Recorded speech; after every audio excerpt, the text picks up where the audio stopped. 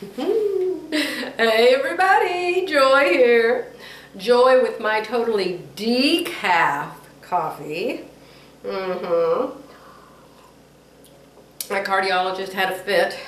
He wasn't in a very good mood. His PA had quit or left or done something. And he was way behind. I had to wait almost an hour for him. He was in kind of a bad mood. But I told him, I said, my heart's been racing at night. And he said, I told you to quit caffeine. I'm like, you didn't say to quit it. You said to cut back on caffeine. So anyway, I've had Jerry change from 2 to 2, which is 2 scoops of calf and 2 scoops of decaf in my percolator. I've had him change to 3 decafs and 1 calf. But this is completely decaf. So I don't know. He's probably going to tell me I'm not allowed to look at coffee, buy coffee, see coffee, smell coffee, or anything. Oh my gosh, it's the only thing I drink, y'all. I don't know what I'm going to do. My dad used to drink something called Postum. I don't even know if they still make it. But I don't know. I think it's made out of like bark of a tree or roots of a plant or something. Sounds delicious. Anyway, I say what day this is. This is the day the Lord has made, and it is Sunday, October 29, 2017. For the sermon this morning was a little heavy, very, very true, about how crazy the world is and how people have turned against God and how there's going to be a nuclear war and oh my gosh, so many things, so scary. But God is in control. And that's who we serve, so we just have to trust in Him. Hagee said Christians are going to be out of here before all that happens, so I sure hope he knows what he's talking about on that issue. Anyway, guess what? It's like you really have to guess hard. Oh, she's probably making something and wants to show it to us. This is going to be a lesson on how not to do something, okay? I have a lot of those. Have you noticed? Okay, girl that hates to watch me drink my coffee, I'm putting it down. There are some YouTube videos. Of course, you know I have my new baby coming, and his name is Luke, and he's coming any moment, any day. She is full term. And so I have my new baby Luke coming, and I already took that stuff that I made up there and I gave it to his mom and dad. If you watched my last video, you saw all that. Well, I came back home to Kingston, and I wanted to make him some more stuff.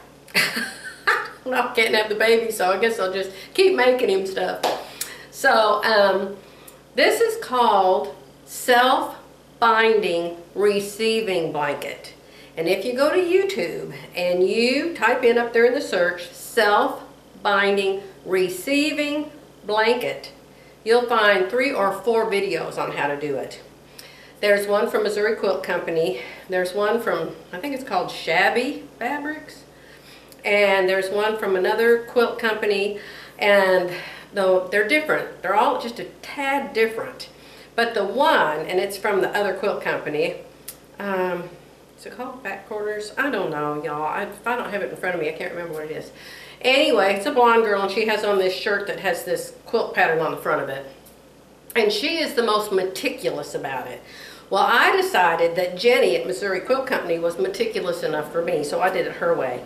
So her way, I had one turn out perfect, and I had one turn out not perfect at all, and it is exactly what the particular girl said would happen.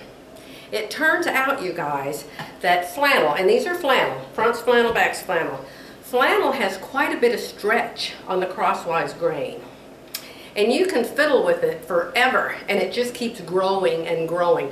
I pre-washed it in hot water and a hot dryer. However, it wasn't here because my washer's been down for over a month now. And Choice Home Warranty, remember that name because you for sure don't ever want to buy Choice Home Warranty. Choice Home Warranty still has not found anybody to come fix it. And everybody they find either cancels or doesn't show up. So anyway. A guy that I found myself who's 100 miles away in Paris, Texas. He tells me he's old. He told me he had ordered a part. I called him up. He said, oh, I forgot to order the part. And he told me he can't hire help. And all the help quits and they're all on drugs. But anyway, he ordered the part. And maybe the beginning of this week he can come fix my washer. So, I don't know. Mother keeps saying, let's pray, let's pray, let's pray. I said, God's going to have to send an angel down here to fix this washing machine. Anyway, self-binding receiving blankets. The first one I made turned out really, really good. I don't know why. This one turned out really good and the other one didn't. I'm going to hold it still so you can see how cute it is. Remember, the baby's room is blue and gray.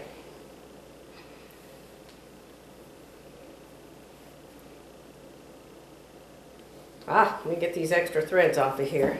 And I tried something I've never tried. You know how you have all those decorative stitches on your new sewing machine, right? And I never use them. So I decided to use them. And so since the baby's room is navy blue and gray, I decided to use navy blue thread. And so in the ditch, you go and you stitch all around. And you see it? And I used that blanket. Well, duh, this is a blanket. Earth the joy, it just dawned on me. Anyway, but look how cute it is on the back. My new sewing machine, it really does a nice stitch. It's got that even feed foot, you know. And so, it's really cute. So this one is really good. And when I say really good, and you want to know what's wrong with the other one, you'll soon see. This part here, if you don't measure exactly 30-inch square on the little piece and 40-inch square on the big piece, if it's not exactly, I mean, if it's 30 and a half or 29 and 3/4 or 39 instead of 40, these are not going to come out the same width all the way around. You can see on this one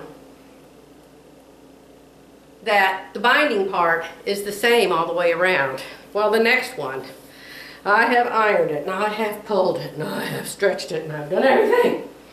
And I cannot get these borders to come out right. Now, I know Luke isn't going to care, right? But this one is not perfect. This border and this border, if you'll look at them, see how one is quite a bit narrower than the other one? They should be exactly the same.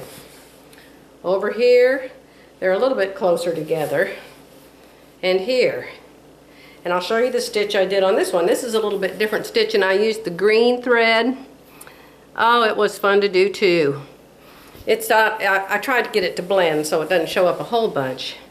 But you can see. Isn't it cute? It's kind of like the zigzag pattern. Hey, hello. I just realized that too.